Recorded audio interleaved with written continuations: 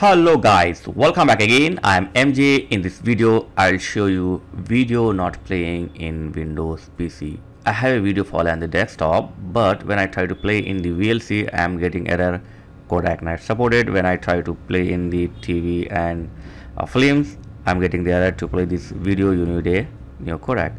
So let's see how to fix this. So first right click on the video and select open with, and then select films and TV.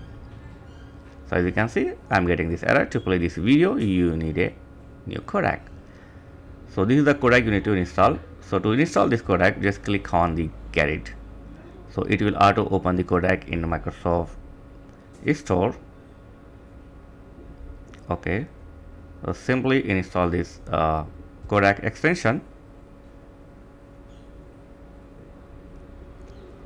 Yep, now open it and your video will be start playing. Simple and very easy. As you can see, the video will start to play. Your codec is permanently installed, so from next time all this file will be automatically play. Let me show you once again. Right click, open with, films and TV, and that's it, your video will play.